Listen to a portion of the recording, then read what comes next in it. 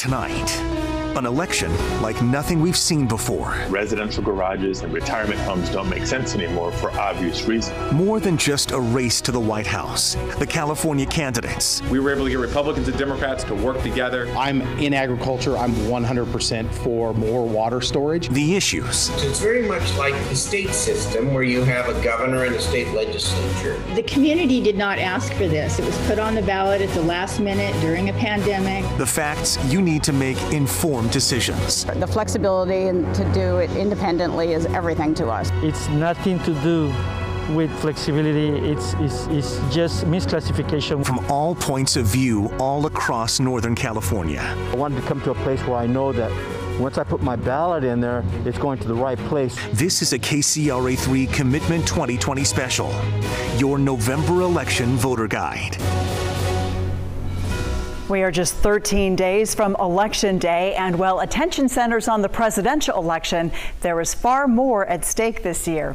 Thank you for joining us for this KCRA3 Voter Guide Special. I'm Edie Lambert. And I'm Brian Heap. Your ballot may look the same as it has in years past, but how you vote and what this election will look like is not like any in history before.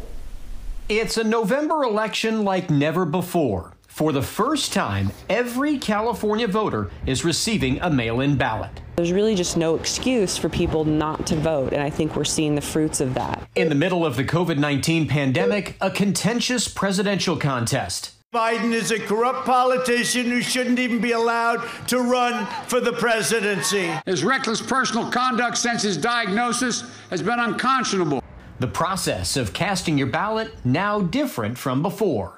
All of that process, all of the equipment, everything is fundamentally changing. Moving from polling places to spacious voting centers in familiar places like the Golden One Center. Residential garages and retirement homes don't make sense anymore for obvious reasons. Voter turnout through the roof with less than 2 weeks until Election Day. And so I wanted to come to a place where I know that once I put my ballot in there, it's going to the right place. From a vice presidential race with California's Kamala Harris going against incumbent Mike Pence. I want to add, Mr. Vice President, I'm speaking. To 12 congressional seats up for grabs. I've stood consistently on founding principles of our country. I will reach across the aisle, pick up the phone, and call Republicans. And 12 propositions from rent control to the fate of independent contractors. Without Proposition 22, there's a very strong possibility that Lyft and Uber will have to shut down. We are employees and we need these benefits, especially in this pandemic. A year of firsts. Still to be seen from the state capitol to the nation's capital, how California voters will handle this uncharted territory. And history is being made with this election with a record $200 million spent on a single ballot measure. You just heard a little bit of that debate. The measure is Prop 22. If passed, it would change employment rules for Uber, Lyft, and DoorDash drivers, along with many others. As KCRA3 political reporter Mike Lurie shows us tonight, there are tens of millions of dollars at stake. Lyft driver Jan Kruger loves showing off her tattoo. It makes passengers very comfortable knowing mom's picking him up. Kruger has been driving for Lyft for 7 years and supports Prop 22. In fact, you'll see her featured in the campaign's TV ads. App-based drivers like me are retirees, students, real estate agents. Prop 22 would allow gig drivers to be independent contractors and exempt them from Assembly Bill 5, a new law that reclassifies them as company employees. And now that I'm retired, the last thing I want is a job. I want to be able to continue to do it on my schedule. So it's very important. The flexibility and to do it independently is everything to us. Flexibility is also important to Akamine Chiari, a Sacramento State student who told us he's also eager to get extra benefits if Prop 22 passes. Prop 22 also does introduce some great benefits, such as the healthcare stipend, something that we're not getting before. So that's great. The extra 30 cents a mile, that's also really nice. And workman's compensation type of insurance, which is also great to have. Prop 22 does pay for costs when a driver gets injured on the job, and it raises the minimum wage for each hour a driver spends driving. But opponents of Prop 22, including Uber and Lyft driver Hector Castellanos, believe rideshare drivers deserve greater protections that come with being a company employee. It's nothing to do with flexibility. It's just misclassification. We are employees and we need these benefits, especially in this pandemic. We need a representation on this company so then we can keep fighting. Vote no on the deceptive Uber, Lyft, DoorDash Prop 22. One ride California doesn't want to take. The unions are actively fighting Prop 22. There is no flexibility. When Uber, Lyft, and DoorDash can turn off your app in the drop of a hat, there's no flexibility when you need to take time off for a family member or for yourself and you're not provided paid sick leave. Prop 22 will have a direct impact on tens of thousands of gig workers and jobs in California, no matter who wins. In Sacramento, Mike Lurie, KCRA 3 News. Supporters of Prop 22 include the Chamber of Commerce and the California-Hawaii State Conference of the NAACP. Opponents include the California Teachers Association and the California Nurses Association. It is one of the hottest issues on the ballot, but often misunderstood. Now we're talking about Prop 15, which raises taxes for commercial land and buildings. But how will it affect you? Prop 15 promises the biggest change in property taxes in 40 years. The measure would raise up to $11.5 billion for schools and local governments by increasing the property taxes on commercial buildings that are worth more than $3 million. Commercial property would be taxed based on what the property is valued at today rather than its original purchase price. Supporters say this is a win for schools and communities, but opponents say small businesses and farmers will be hurt and they'll pass those costs back on to consumers. Help pay for libraries, pay for recreation and parks. It'll pay for social services for elder folks. It'll pay for homeless services. It's going to be used to meet the needs of families and communities, and I think that's very important. It's really the consumers that are going to end up paying several $100s more a year on average for their food prices, because as everybody along the line takes those increases, they're able to pass that on to the consumer, and that's going to be a very negative thing for so many families in California right now.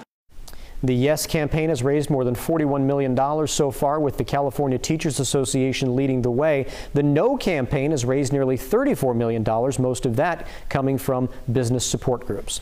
So if Prop 15 passes, it would take effect in 2022, but properties used by small businesses with 50 or fewer employees would see those changes happen in 2025. Californians will also decide the fate of Proposition 24. There is a new effort to change the law that gives consumers more control over the personal information that businesses can collect. KCRA 3's Mike Tassell explains how Prop 24 could impact your current privacy protections.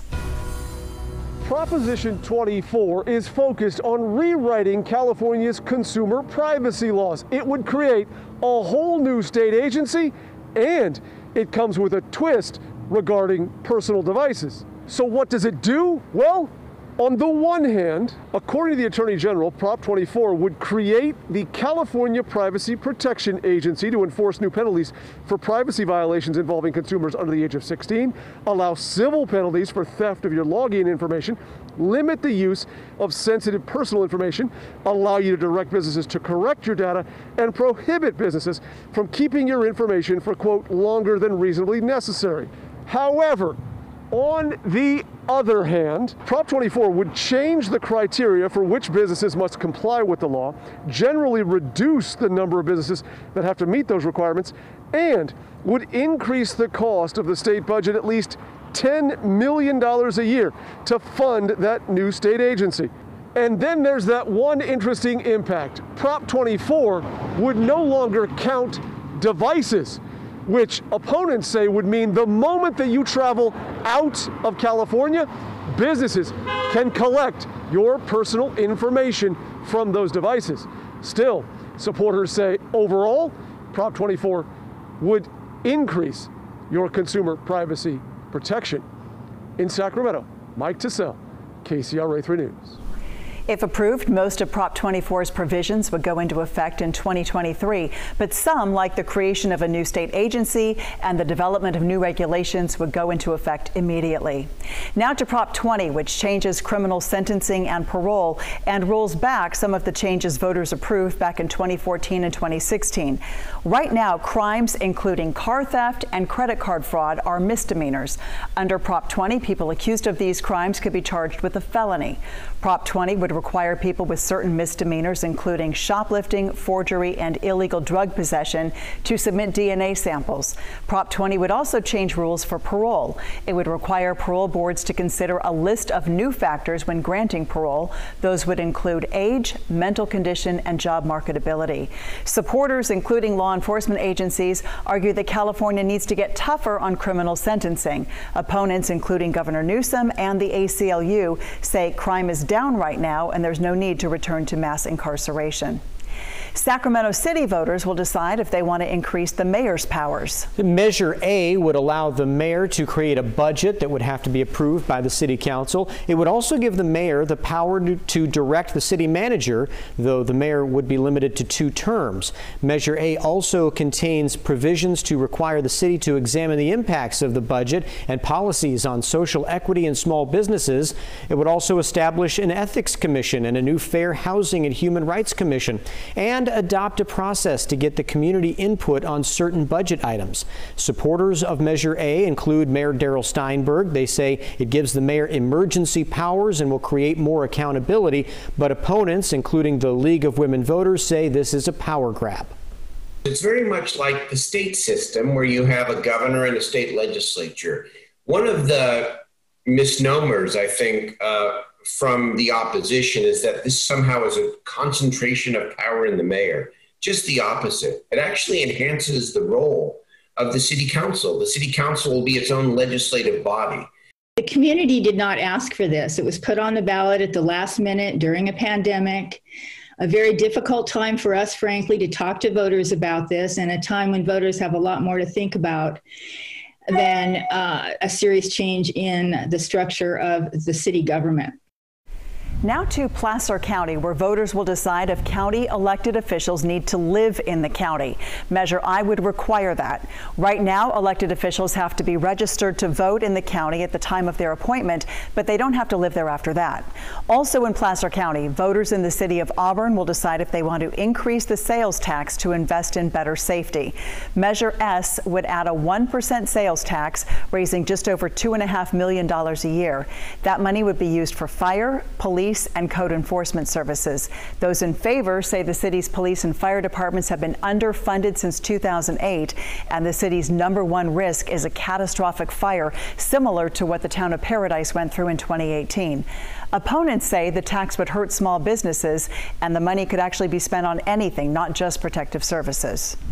Now to Stanislaus County, where there are 4 measures to repair and modernize schools. And these measures are in the Salida Union, the Stanislaus Union, Waterford Unified, and Newman-Crows Landing Unified School Districts.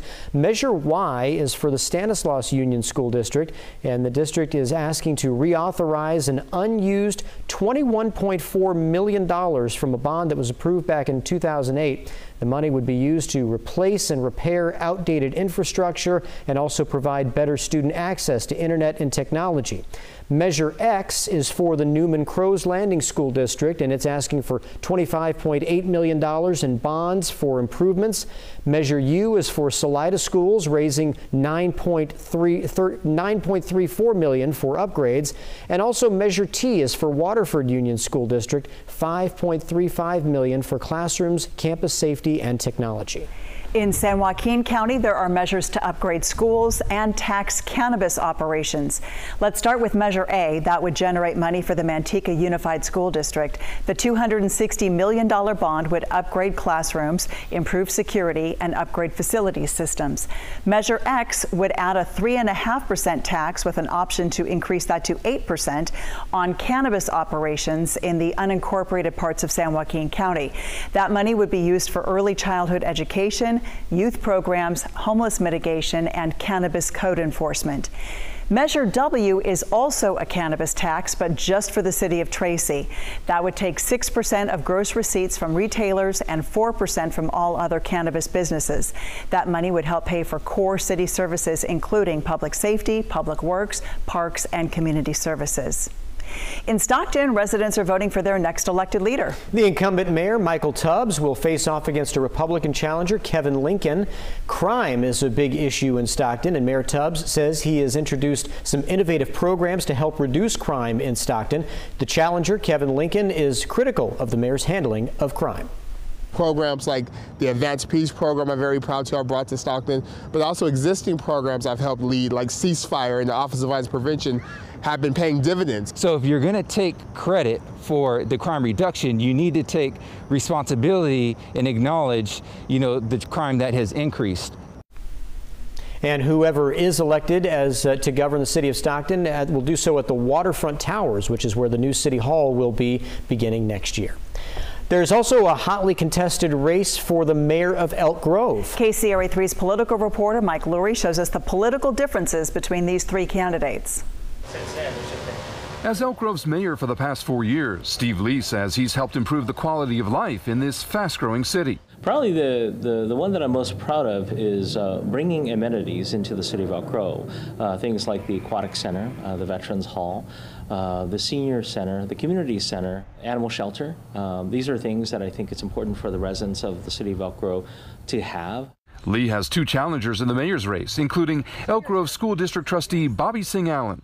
I am running for mayor because we need change. We need strong leadership at City Hall. I am tired of seeing the infighting that is taking place between the mayor and city council. The other candidate running for mayor is Brian Pastor, a medical technician. I want to protect and promote small businesses. I want to have, a safer community within Elk Grove. One of the biggest issues in Elk Grove is the plan by California North State University to build a teaching hospital adjacent to its campus, where neighbors have expressed concerns about traffic and congestion.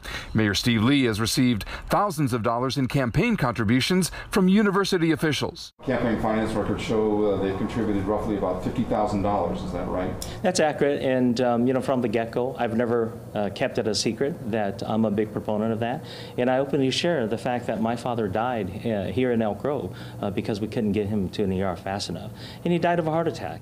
Lee says he wants Elk Grove to have its own hospital, whether it's through California North State University or through Dignity Health, which has also unveiled plans for a new hospital in Elk Grove. But Lee's opponents are skeptical. My biggest concerns for that project is the lack of transparency in the leadership from the mayor. He's accepted over $50,000 in political contributions from not only the applicant, but other associates within North State University. A big concern of our residents, not just in Stone Lake, but throughout Elk Grove, is traffic safety and transportation and congestion. We also asked Brian Pastor for his position on the hospital. I approve of the hospital, but of the location, I disapprove. There's a big environmental impact in putting a hospital adjacent to homes. In Elk Grove, Mike Lurie, KCRA 3 News. 2 congressional seats being decided this November. What's at stake? And the candidates running for the House. That's next. And parolees at the ballot box. The proposition that would let a person with a felon conviction get their right to vote back quicker. The proposition that would let a person with a felony conviction get their right to vote back quicker.